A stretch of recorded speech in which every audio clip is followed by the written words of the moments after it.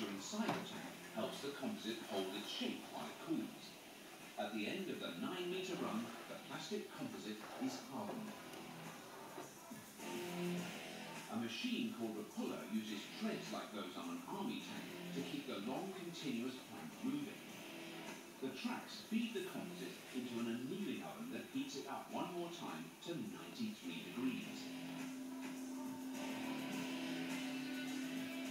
The heat bakes out any shrinkage in the board, so the decking won't shrink later in the sun.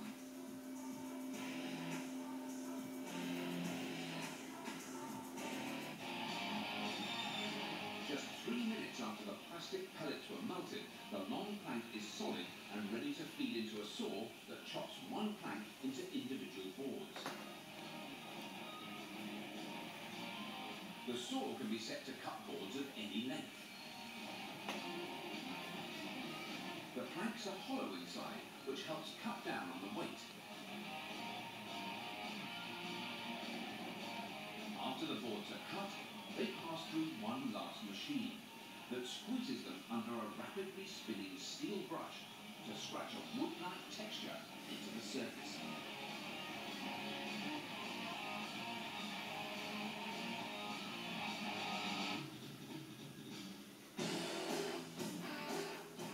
As the finished planks reach the end of the line, they slide across a roller that automatically stacks them up on pallets. Before they're shipped, random samples are tested for strength and durability. A press bears down with more and more pressure until the board snaps. These boards can take more than